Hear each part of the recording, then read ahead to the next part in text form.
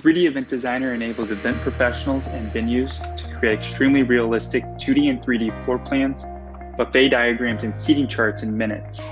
And since it's completely web-based, you can create, edit, and view floor plans on any device, including laptops, tablets, and mobile devices. Today, I'll be taking you through the software from beginning to end. We're going to start on our Create a New Floor Plan page.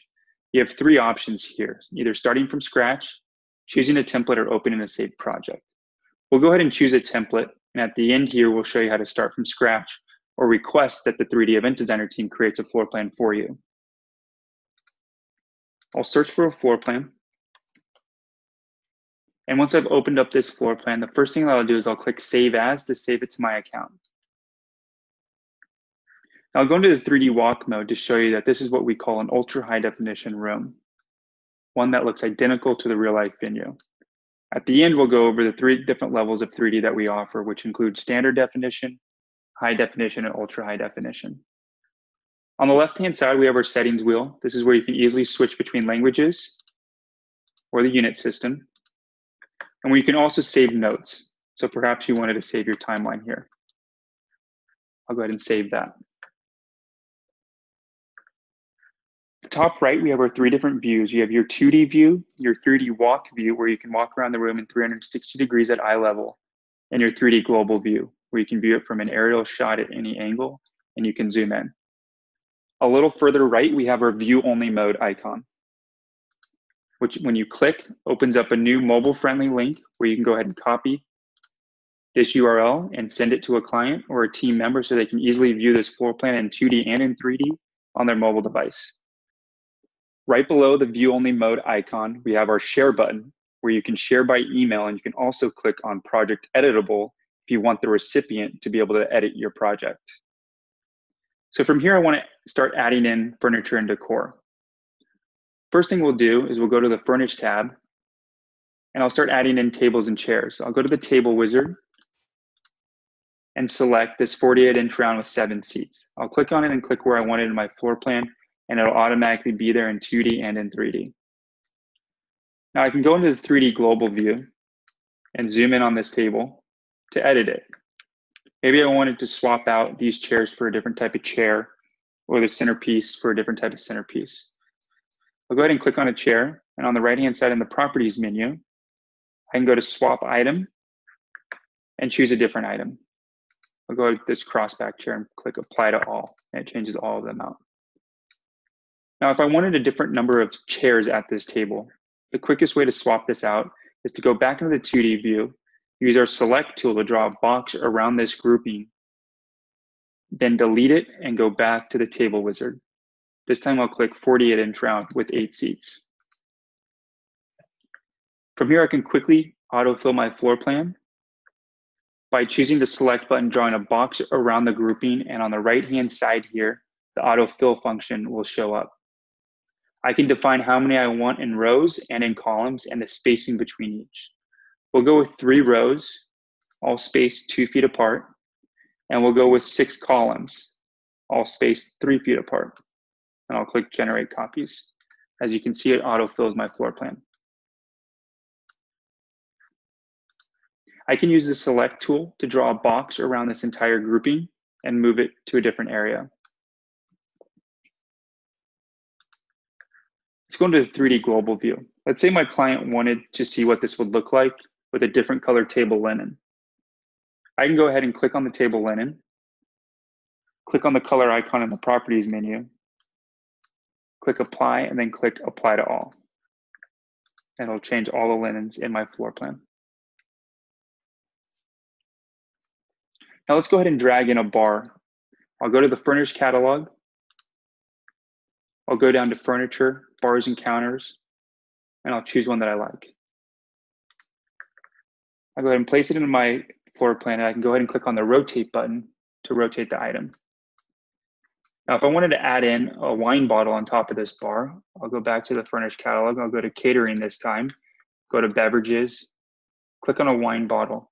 And before I place it on the bar, I need to know the height of the bar. So I'll select the bar, and I'll see in the properties menu that it says it's 3 feet 9 inches. I'll select the wine bottle, and I'll change its distance from floor to 3 feet 9 inches so that it sits on top of the bar. Let's go over there in the 3D view. Maybe I want to add in a note on top of this bar so that in the 2D view, people know exactly what it is. I'll go to the Build tab, and under Annotation Tools, I can go ahead and select a note and click and draw to create a note. I can then type in what I want in the Properties menu. I can change the text size or color, and I can also change the note's color or opacity.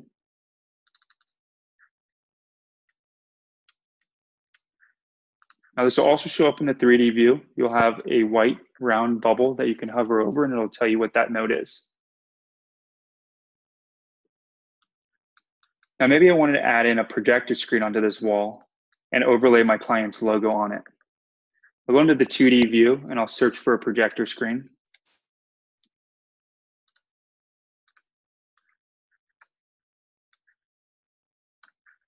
As you'll see in the 3D view though, it's a little low on the wall. I want it to come from the ceiling. So I have two options. I can go into the 3D global view, select the item, and use the up and down arrows to move it up and down the wall. Or similar to what I did with the wine bottle, go in the 2D view, select it, and in the properties menu to the right, I can switch its distance from floor.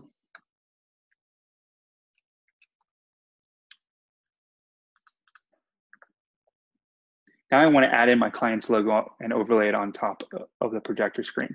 I'll go into the 2D view, I'll go to the Build tab, and under Advanced Tools, I have my Upload Picture button. I'll click on that and place that into the floor plan. I'll go ahead and click in the Properties menu, upload a new image, and select an image from my computer.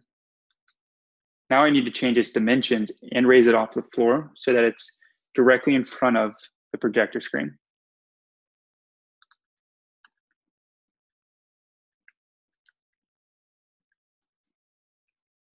Let's place that in front of the projector screen now and take a look at it in the 3D view. There we go. Let's go ahead and add a seating chart now to my floor plan.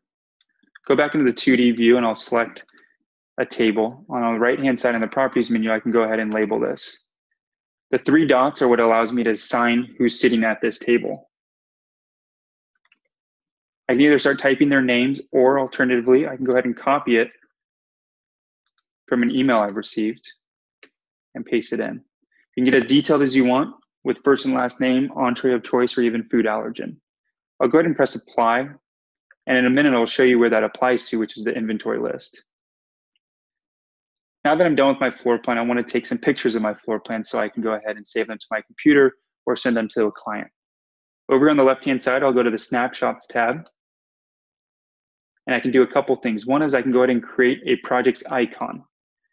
What this does is when I log into my floor plan account, I can search for floor plans either by text or by visual search. So I'll go into the 3D view and I'll take a picture of this view. I'll go ahead and click create.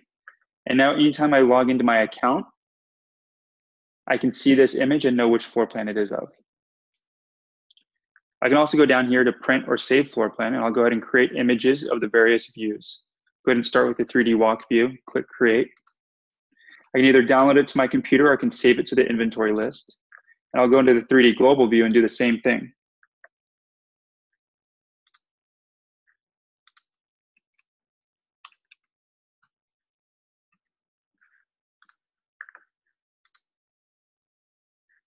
And I'll do one of the 2D view.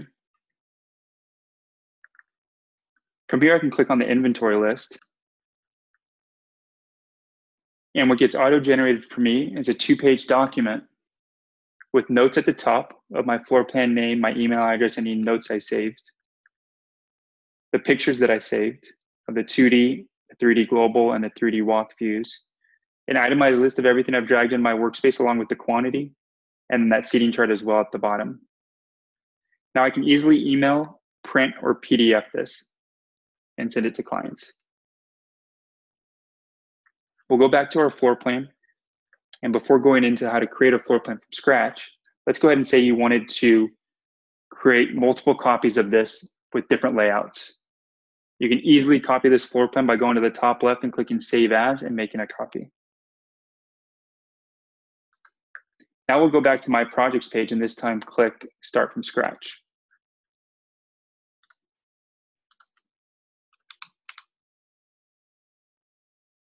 Now, if I know the size and shape of my room, I can freehand draw it by going to the Build tab, selecting the exterior wall tool, clicking on my starting point, and then I'll continue to click each time I change directions.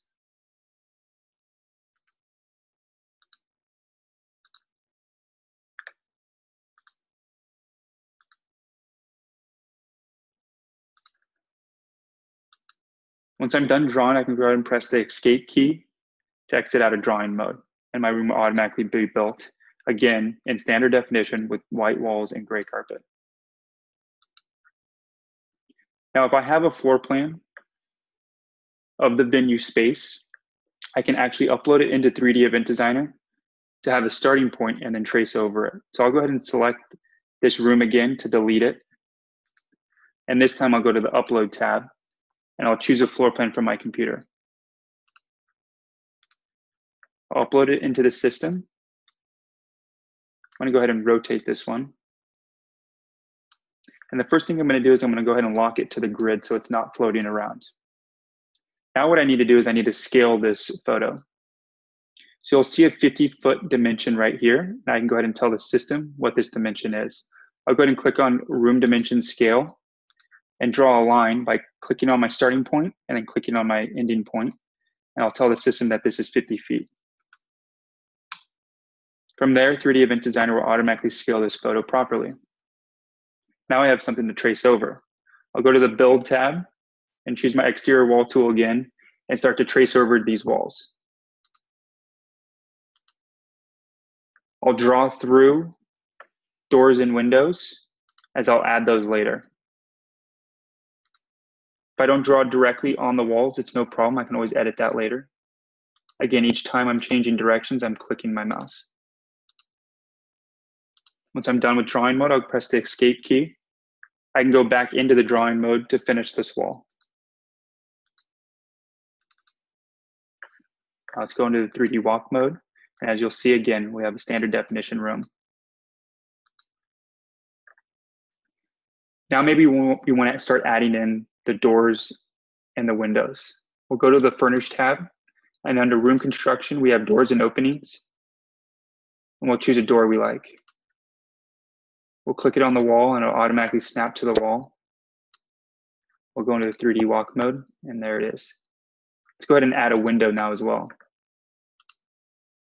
This time we'll go to Windows, choose a window we like, and it'll automatically snap to the wall again. You'll be able to see through the windows. So maybe we want to add an outdoor area. But first, if you want to go ahead and hide the floor plan that you uploaded at any time, you can go to the Upload tab, either press the I icon to hide it, or you can press the X icon to completely delete it. Let's add an outdoor space now. We'll go to the Build tab, and this time we'll use our outdoor drawing tool. Again, I'll click on my starting point, and I'll click each time I change directions. And once I'm done drawing, I'll press the Escape key. I can go ahead and click on the floor, and on the Properties menu, I can go ahead and select the floor icon, texture, and change it maybe to an outdoor material like grass. I'll then click on the Ceiling tab and make sure that it's hidden.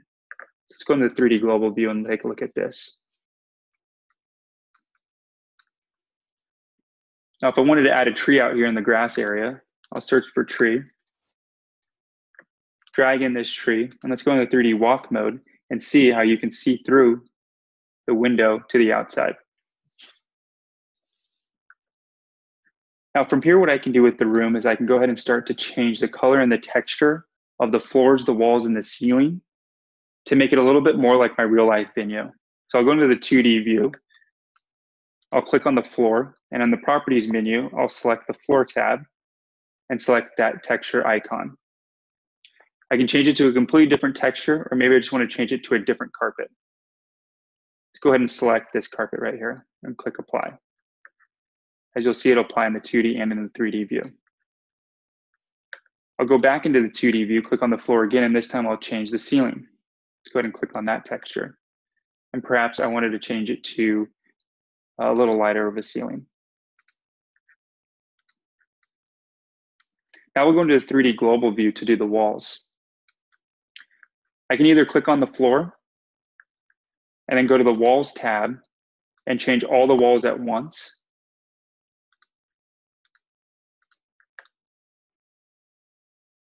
Or let's go ahead and undo this. I can do walls individually. So let's go ahead and click on this wall right here. I'll go to texture or color. I can either choose the outer wall or the inner wall. Swap it to a different color, and it'll apply it just to that wall. Now I can easily duplicate this to another wall. Maybe I want to add it to these two walls by using what we call our dropper icon feature. I'll go ahead and select the wall that I'm wanting to add it to. I'll choose the dropper icon, and then I'll select the material that I want to add to the wall. I'll do it again for this wall. I'll go ahead and click on this wall, click on the dropper icon, and then choose which material I want to change it to. Now, maybe for one of the walls, I want to go ahead and split it in half. So half of it is one color and texture, and the other half is a different color and texture. I'll go into the 2D view, and let's go ahead and select this wall. And on the right-hand side here, we can go to multiple textures and then split materials. I can go ahead and choose where I want to split the wall, and I can continue to split it multiple times if I'd like, or I can press the escape key to exit out. Now, if I click on the wall again, I can go ahead and now click on adjust material and choose which side I want to change. Let's go ahead and change this side. Maybe I wanted to change this to wood. I'll go to the wood material, find a wood I like, press apply, and let's go into the 3D walk mode. Let's go ahead and add molding and baseboards now. I'll go to the 3D global view, and we'll select this wall. On the right-hand side, under moldings and baseboards, we'll go ahead and add one. We can label it what it is. So let's start with a baseboard. I can change the height of the baseboard. I can change the thickness, how far out from the wall it'll come. And I can also change its position, top, middle, bottom, or custom. Since it's a baseboard, I'll leave it at bottom. Let's add one more now, and this time it'll be a molding. So I'll go ahead and change the type and label it molding. This time I'll go ahead and change the position to middle, and I'll go ahead and change the height. Let's go into 3D walk mode and take a look.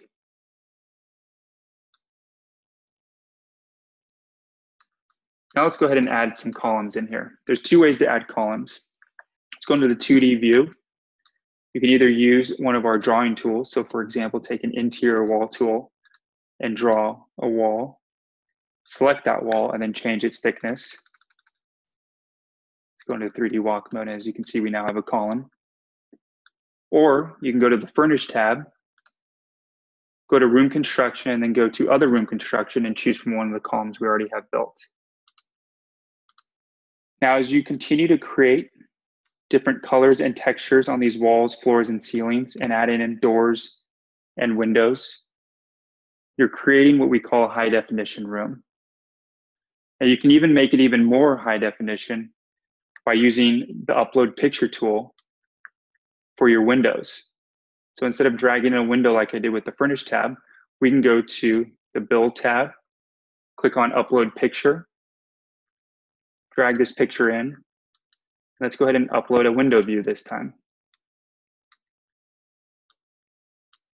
Now I can resize this window view to any size I'd like, but let's take a look. So now I obviously need to change its distance from floor. Let's go into the 2D view and select it. And let's go ahead and make sure it's raised 0 feet off the ground.